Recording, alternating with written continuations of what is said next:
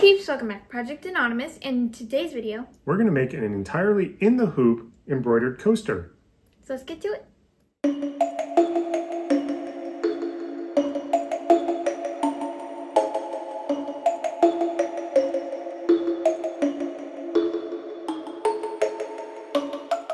So this coaster will be Halloween themed. I think it will turn out really cool because we won't have to sew. Exactly, and that's the key, is we're not good sewers, so we're going to let the embroidery machine do all the work. So let's get to designing. So we're in Inkscape and we have our 5x7 hoop open, and we're going to our square tool to make a nice shape for our coaster.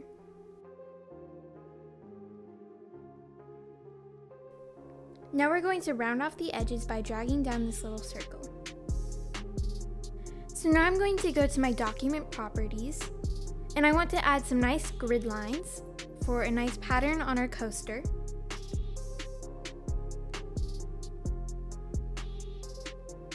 And now I'm going to go and adjust them.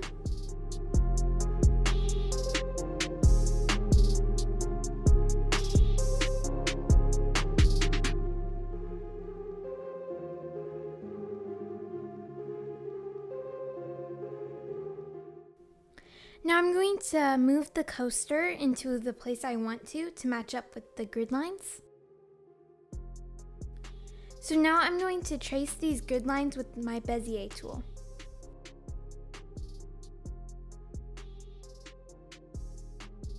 So something you can do to get better lines is hold down Control while you're placing these lines down, and it will lock to different degrees, like 180 degrees, 90 degrees, etc.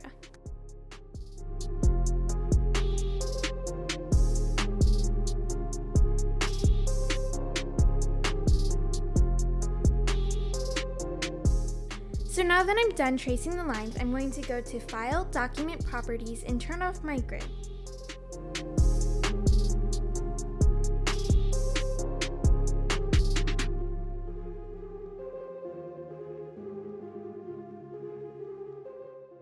So now I'm going to my Layers tab to rename my layer 1.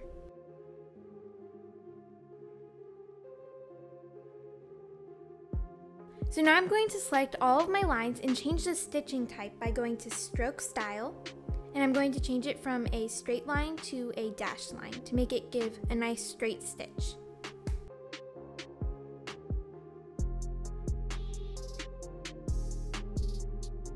So pretty much where we are in our design is we've locked down the padding and the Halloween fabric on top with a nice little crisscross stitch, and now I think we're going to add some text with our lettering tool.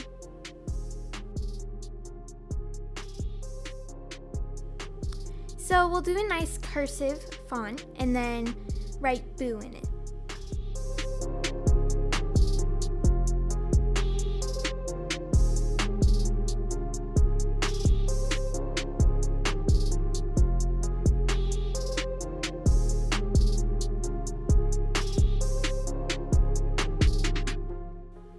So now we're going to make a new layer for our boo lettering, and then we're going to move it to the layer. So now we're going to move it to the layer we want by right-clicking boo, move to layer, and then pick the layer we want to move it to. So we're going to pick our size and orientation we want our boo lettering to be. So now we're going to duplicate our outside stitch by clicking it and then doing Command D for duplicate. And then we're going to add another layer.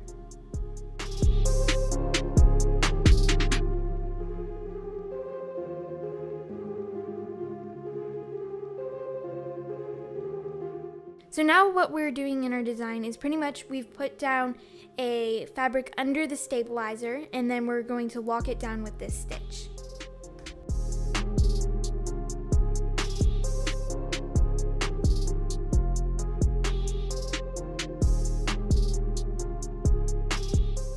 So now we're going to create a new layer called Satin Edge.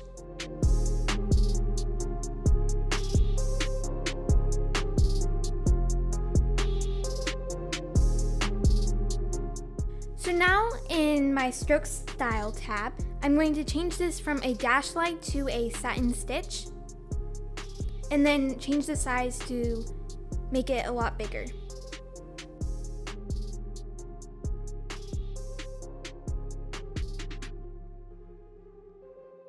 So now I'm going to right click on the satin edge and then move it to my layer by going to right click, move to layer, and then select my layer I want to move it to.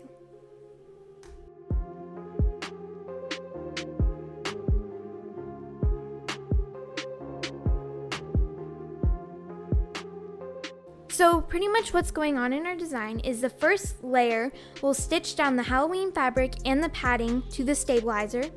Then we're going to stitch out a nice lettering gooey text, which is Boo. And then we're going to put some black fabric under the stabilizer. And then we're going to stitch out an edge to secure all that together. Then finally, we're going to put a satin stitch around it to give it a nice finishing touch.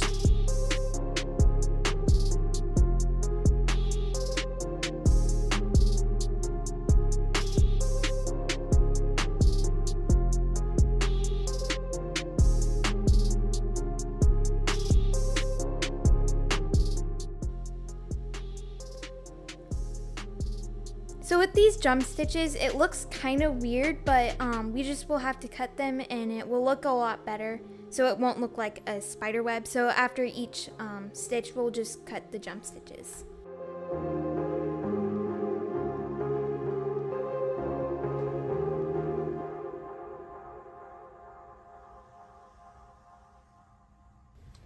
So we have all our supplies that we're going to use laid out. So what even is this? This is like a thicker batting material that will give our coaster some padding. So it doesn't just like go through it. Right. So what type of stabilizer is this? That's just a mid-weight stabilizer to hold down. We're just using it to hold down everything to the hoop so that it will be a set reference point when we put stuff on top. We're not going to hoop anything else but the stabilizer. Okay. And then we just have some nice festive fabric. Yep.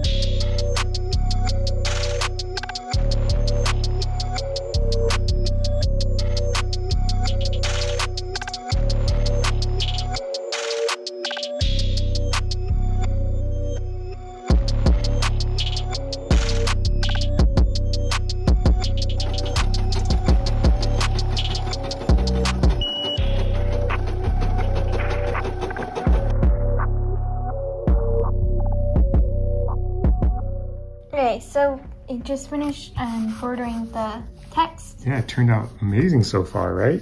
Definitely. Very nice. So I really like the way that turned out. Now it's time to put our backer on, and we're just going to use a simple black material for the back because it doesn't have to be anything special. This is just going to be the bottom of it.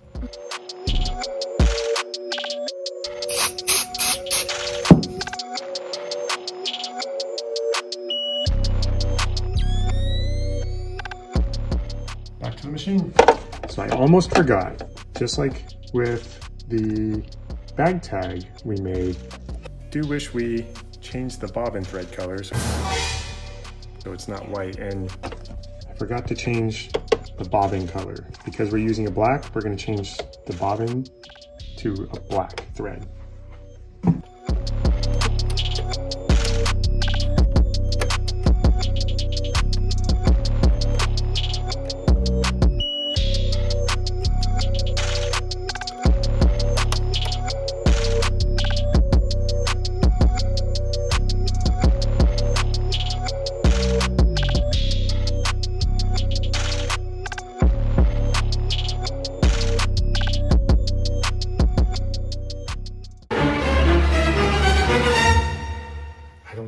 Another bobbin with black thread on it.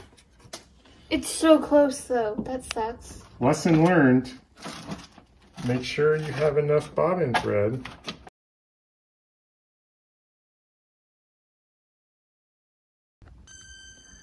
Okay, so now we got more bobbin thread in there, but I want to cover up some of the stitches that we just did, so I'm going to go back 10 stitches and then I can start again.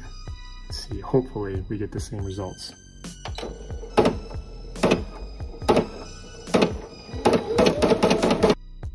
Okay, so there's our in the hoop coaster, and it turned out really nice despite us having to hand wind a bobbin to get this, because I didn't want to chance ruining where we were in this project. But you can see that the tension is a little bit different in this corner here, so that's really the only bit that I can see. Honestly, I don't even notice. Well, I'll notice it's there, but otherwise, this turned out really nice. It's a really cool looking coaster. Definitely. So now we can take it out of the hoop and cut off this excess stabilizer.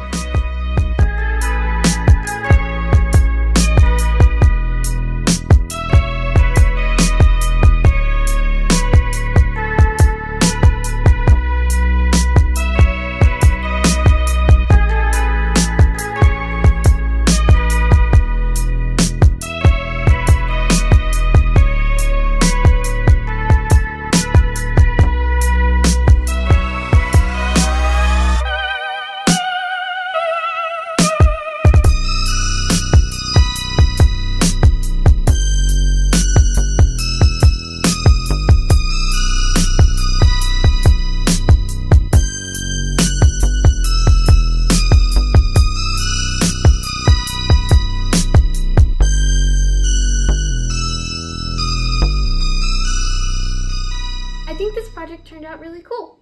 I really like it. And we didn't have to sew at all, which is nice. So let's go over some lessons we've learned.